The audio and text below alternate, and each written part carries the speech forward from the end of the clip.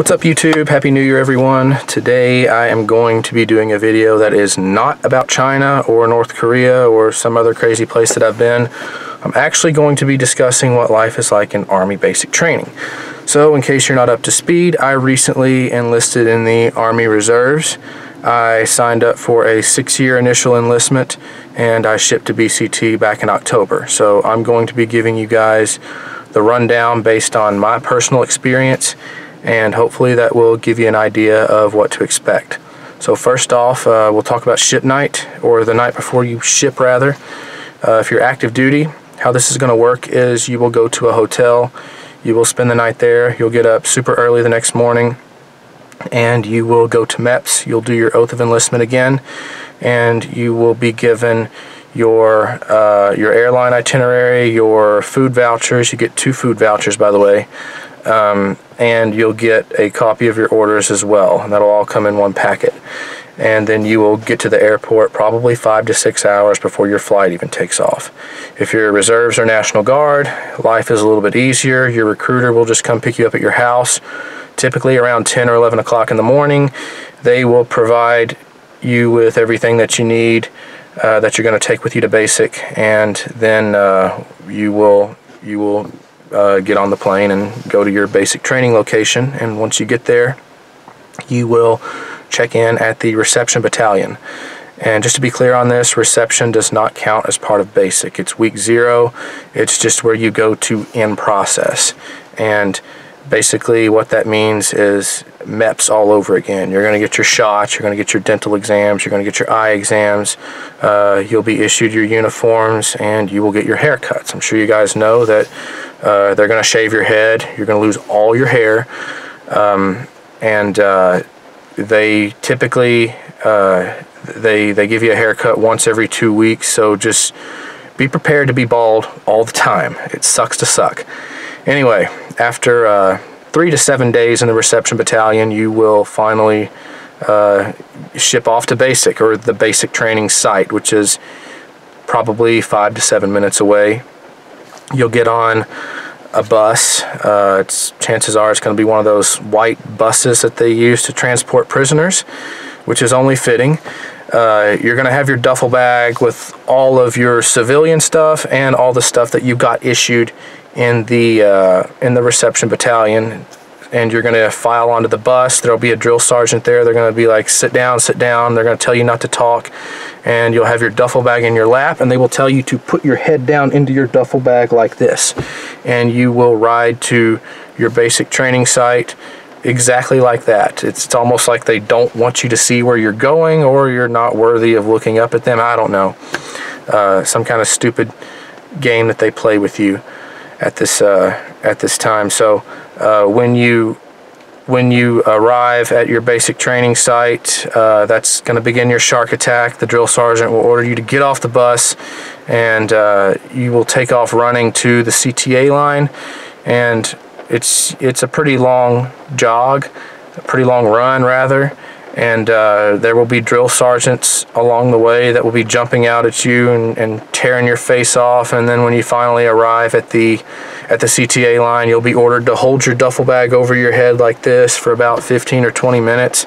Those duffel bags are pretty heavy. Again, I remember a lot of girls were crying, a lot of people were mentally scrambled because of how chaotic it was. They had us dump our stuff out, then pack it back up again, dump it out, pack it back up again. Then we had to throw all our duffel bags in a pile, and they gave us like 2 to 3 minutes to alphabetize them, and there was no way that was ever going to happen. So we got smoked for that, and that's usually how it's going to go for the first week. You're going to be given all of these stupid remedial tasks that there's no way you can complete on time, or there's no way you can do right, and it's just nothing but smoke in the city. So be prepared for that. Wake up time is 0500, and lights out is at 2100. I'll go ahead and discuss what life is like in the DFAC, or the Chow Hall, before I continue with how things go in Red Phase.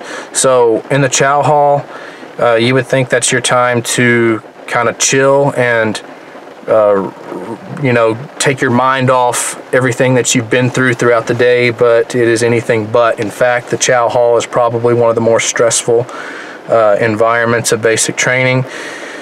I'm not going to go into it too much, but I will tell you this: when you sit down to eat as quickly as you can. Don't look around like some kind of curious George. Don't talk to the person sitting across from you. Just sit down and start eating, because you're going to get maybe 10 to 12 minutes to finish your meal, and it's usually not enough time. They're supposed to give you 15 minutes, but they don't honor that. There was one time I only got like 6 minutes to eat, and I threw away like half the stuff that was on my plate. I remember looking down at other people that were sitting at the same table that I was, and everybody had at least one thing on their plate that they did not have enough time to finish. So it's pretty rough not getting enough to eat and having to go through what you go through on a daily basis. So anyway, back on red phase, red phase is going to last usually around 3 to 4 weeks. It can be a little bit longer depending on how well you guys pick things up. But for me, it was 3 weeks, and it's all PT. It's you'll get your weapons issued toward the end of red phase, which will be your M4 carbines, and then you'll do what's called the hammer, which is where you'll spend one night out in the woods, and you'll do a bunch of FTX drills and work on tactical movements. When you move to white phase, you will qualify with your weapon. You got to hit 23 shots out of 40 to be able to qualify, and you will have to do it with backup iron sights and M68 close combat optics. You will also do the anvil, which is basically the hammer all over again, except this time it's 2 nights. You'll do some FTX drills. You will then do Ramagan, which is where you'll throw live hand grenades. In blue phase, you will do the forge, which is what I have to do next. It's our final graduation requirement, and you're probably, you know, since I said that, I should probably go ahead and say this. I'm 8.5 weeks into basic training. The reason I'm not there right now is because I'm out on what's called Victory Block Leave, or VBL, and what that is a 2-week break for the holidays, for the Christmas and New Year's holidays, and it's, you know, that they let you go home for 2 weeks.